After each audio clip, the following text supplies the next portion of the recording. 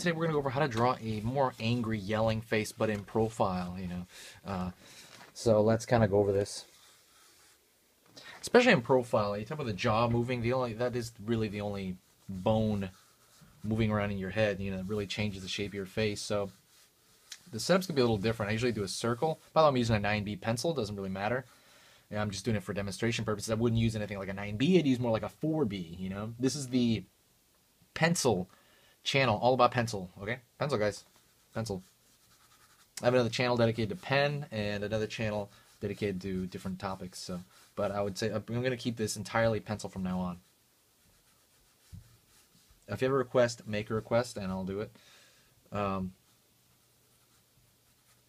the head kind of leans back because you have this pivot point in the jaw. The pivot point's right here.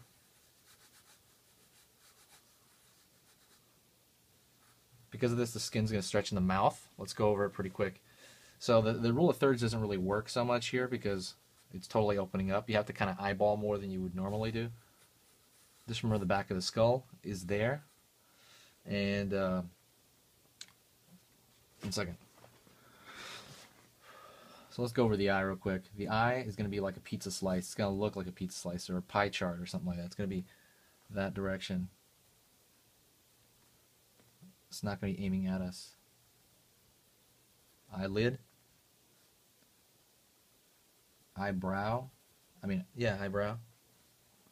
This is going to be angry. It's going to be a little curl, a little forward, but not that much.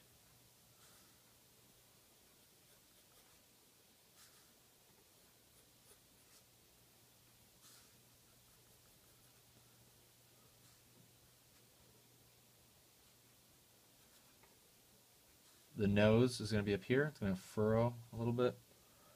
The nose is going to look shorter in proportion because of the yelling. It's going to expand this space so much because normally I do rule of thirds. You know what I mean? For the brow line, bottom of the nose, and the bottom of the chin, and the hairline. But because of this, it's going to be a little different. It's going to make the nose look way smaller than it actually is. But it's not smaller, obviously. It's just in proportions a little different.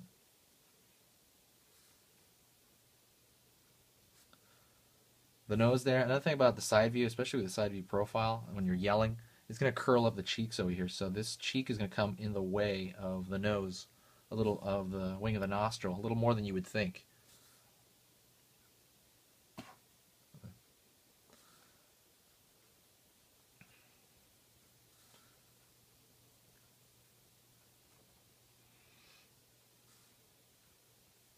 And remember, the cheek's going to kind of tie back in over here to the bottom of the eye. And you don't have to do that, but just kind of remember that it's going to flow that general direction.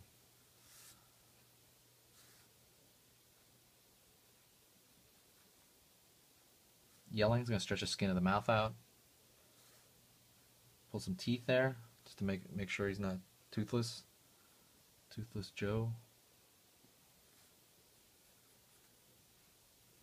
And show the other side. This is really important. A lot of beginners miss this. You got to show the other side of the mouth. You know what I mean? This is a dimensional picture. You know what I mean?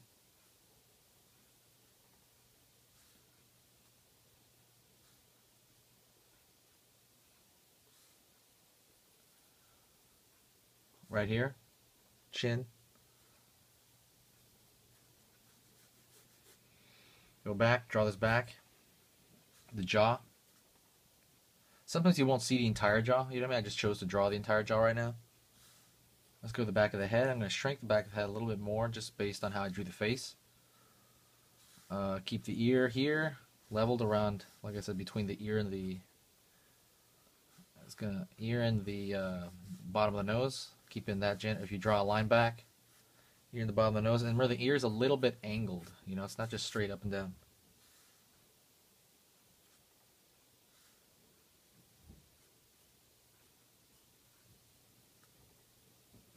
Remember the shape of the ear, it's a Y. It's in the inside, that little part looks kind of like a Y. And the big thing looks, the big part of the cartilage looks like a question mark, you know, if you had to think about it in simple terms. If you have any difficulty with that, go back to my, go back only a few videos and I go over how to construct the ear and how to construct, you know, what goes inside of it and stuff. So please check that out. I'm trying to consistently update this channel a lot more. You know what I mean? It's been a cool ride, but you know, also I got a lot of time, and I'm gonna try to update as much as I can, guys. I'm gonna shoot for at least 5 times a week, at least. You know what I'm saying? Trying to grow this channel too, so if you can, please share this video anywhere you want. I would love that. Oh my god, that'd be amazing. If you learn anything from here, please at least like the video. You know what I mean? All that stuff's cool.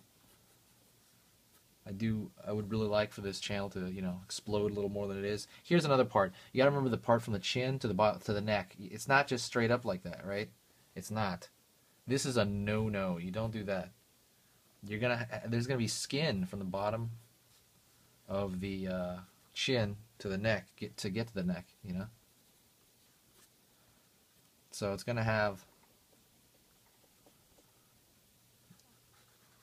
that kind of thing going on.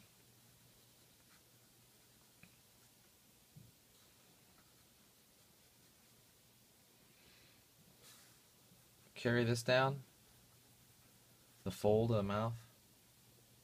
You can't carry it down. Some people's it connects, some people's don't. You know what I mean? It's up to you. You can make it more angry. His eyes right now, he's just kind of yelling like normally.